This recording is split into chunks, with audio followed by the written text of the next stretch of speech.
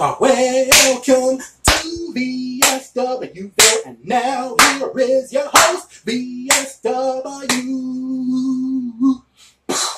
Ladies and gentlemen, the leader of VSWville is back, and today I'm going to review this year's WWE Survivor Series pay-per-view event, where we all said farewell to one of the greatest WWE superstars of all time, and one of my all-time favorites, the Dead Man, the Phenom, The Undertaker. I'll talk more about that later. But first, I've got to talk about the matches. So, let's do it. First up, the 5-on-5 Men's Survivor Series Elimination Tag Team match. Team Raw, the self-proclaimed team captain, the phenomenal AJ Styles. Sheamus, the limitless Keith Lee, the Monster Among Men Braun Strowman, and Matt Riddle versus Team SmackDown, Kevin Owens, Jey Uso, King Corbin, Seth Rollins, and ooh yeah, Otis. Seth Rollins got in the match, but then he turned to his team and said, "For the greater good." And he just got down on both of his knees and allowed Sheamus to bro kick him and eliminate him from the match. Is this WWE's way of writing him off TV so he can be a father to his child? I guess so. Well, I do wish Seth Rollins and Becky Lynch the very best of luck on becoming parents. But back to the match, Braun Strowman took out Team SmackDown. And Matt Riddle didn't really tag in Sheamus because I didn't see Matt Riddle's hand touching Sheamus to make the tag legal. I'm just saying, I saw what I saw. But in the end, Team Raw won. And it was a clean sweep because Team SmackDown didn't eliminate one member of Team Raw. Not one. All 5 members of Team Raw survived. So they were all sole survivors. Okay. It was an okay match. It wasn't the best match of the night. It was okay. 3 out of 5. Moving on. Next, our world-famous 10-time WWE World Tag Team Champions, The New Day, taking on the SmackDown Tag Team Champions, the Street Profits. The New Day came out in their Gears of War outfit, which looked really cool. And the Street Profits, well, they just wanted the smoke. And guess what? They got the smoke because they defeated the New Day, getting the victory for SmackDown. And during the match, Kofi Kingston grabbed one of the Street Profits' red cups and just kicked it. And Montez Ford did his own version of the Trouble in Paradise to Kofi Kingston, which was okay. But again, the match was fun to watch. It was okay. It wasn't great, but it was alright, so I gave it a 3 out of 5. Next, the United States Champion Bobby Lashley, representing the Hurt Business, taking on the Intercontinental Champion Sami Zayn. Which championship is better? The United States Championship or the Intercontinental Championship? Duh! The United States Championship. Because the new Intercontinental Championship is bad. Ooh, it is bad. I like the Intercontinental Championship better when it had the white strapped belt. When it was white. I like that Intercontinental Championship. Bring that title back. Get rid of the new Intercontinental Championship. It is crap. I hate the new Intercontinental Championship. I hate it! But whatever. And of course Sami Zayn wasn't going to win because Bobby Lashley had his Hurt Business boys, MVP, Shelton Benjamin, and Cedric Alexander in his corner. Sami Zayn had nobody. And Sami Zayn kept trying to escape. Like, he tried to get Bobby Lashley DQ'd or something, and then he tripped on MVP.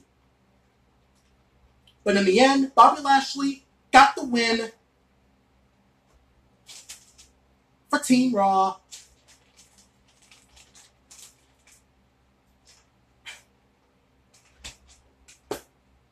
Two out of 5. The match wasn't that good. 2 out of 5.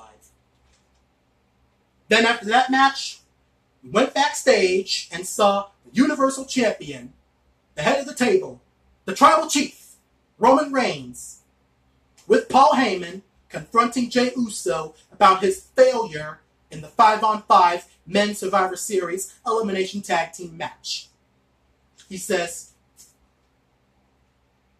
I wasn't asking for excuses. You lost.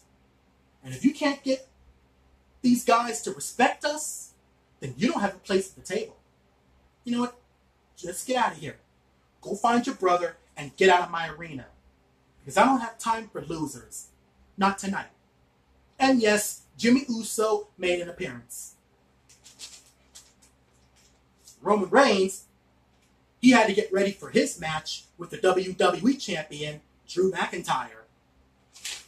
I'll get to that match later. But next, the Raw Women's Champion, Asuka, taking on the SmackDown Women's Champion, the Boss, Sasha Banks. Asuka and Sasha Banks, 2 of WWE's current best female superstars. I love them both. I'm a fan of both of them. But in the end, Sasha Banks got the victory for SmackDown. The match was okay. So 3 out of 5 for that one. And then we saw the gobbledygooker pinning R-Truth and capturing the 24/7 title. And then he went backstage and followed the birdseed trail and got pinned by the ninja Akira Tozawa. And then Akira Tozawa got hit in the back by R-Truth, who had a bag of bird seeds, and R-Truth got his baby back. I love R-Truth. He is the greatest 24/7, 48/7, 7-Eleven, I-95 South European TV champion in WWE history. And to me, he is the only good thing about the 24/7 title. But that segment was... I hated it. Moving on. The 5-on-5 Women's Survivor Series Elimination Tag Team Match. Team Raw, the Women's Tag Team Champions, Nia Jax and Shayna Baszler, Peyton Royce, Lacey Evans, and Lana versus Team SmackDown, Bayley, Natalya, Liv Morgan, Ruby Riott, and the EST of WWE, Bianca Belair. Lana was able to participate in the match for a while, but then later got kicked out by Nia Jax and Shayna Baszler. And then they made her stand on the steps for the rest of the match. And while Lana was standing on the steps, Ruby Riott knocked out. Shayna Baszler disqualified. Bianca Belair, Nia Jax, both got counted out. In the end, everybody got eliminated. Except Lana, because she was still standing on the steps. So she was the sole survivor, and she got the victory for Team Raw. And Nia Jax was looking all shocked and angry. Nia Jax has nobody to blame for that but herself and Shayna Baszler. Because that's what they get for making her stand on the steps. That's what they get. That's what they get for being stupid. The Women's Survivor Series Elimination Tag Team match wasn't good. It was okay. So, 3 out of 5 of that one. Moving on. The WWE Champion, Drew McIntyre, taking on the Universal Champion, the head of the table, the Tribal Chief, Roman Reigns. This, I'll say, was a good match. Roman Reigns, Drew McIntyre, they both gave it their all. Roman Reigns hit Drew McIntyre with a spear through the barricade. For some reason, Michael Cole called it a wall. I don't know why, because a barricade is not a wall. A barricade is a barricade. And then Roman Reigns speared Drew McIntyre again inside the ring, but Drew McIntyre kicked out. Drew McIntyre hit Roman Reigns with a claymore, but that caused Roman Reigns to knock the referee out of the ring. And that allowed Jey Uso to come out and help his cousin Roman Reigns win the match. And of course, get the victory for SmackDown. It was good. It wasn't awesome, but it was okay. So, 3 out of 5.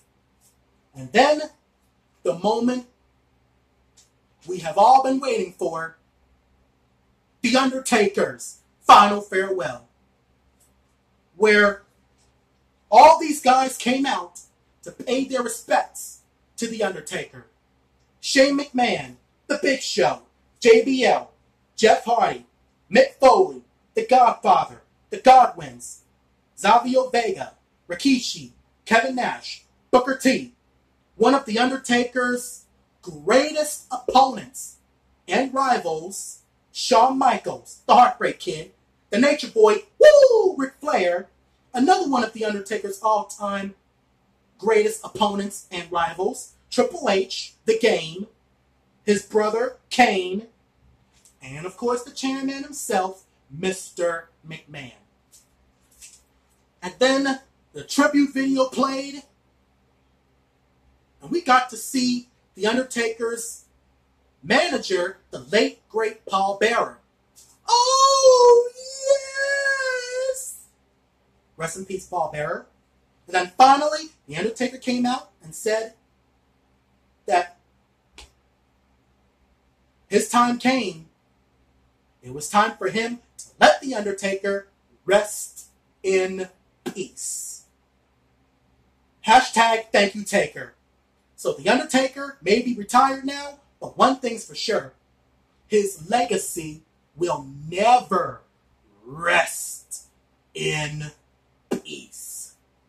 And of course, the Battle Royal on the kickoff show, The Miz won by last eliminating Dominic Mysterio. Dominic Mysterio thought he won, but he didn't. He never eliminated The Miz. The Miz eliminated him, got the victory for Raw. I didn't really see that match. Didn't care for it. Whatever. So overall, this year's Survivor Series gets a, to be fair, 5 out of 10. It wasn't great. It wasn't awesome. It doesn't get 2 thumbs up. It doesn't even get 1 thumb up. It just gets a meh. The best match, Drew McIntyre versus Roman Reigns. Either that or the New Day versus the Street Profits. The worst match, besides the Battle Royal on the kickoff show,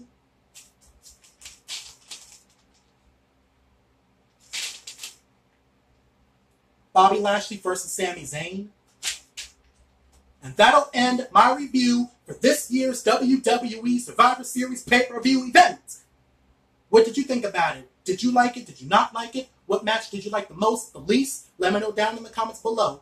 And as always, thank you for watching. If you like this video, hit the thumbs up, subscribe, join VSWville, and invite all of your wrestling friends to do the same.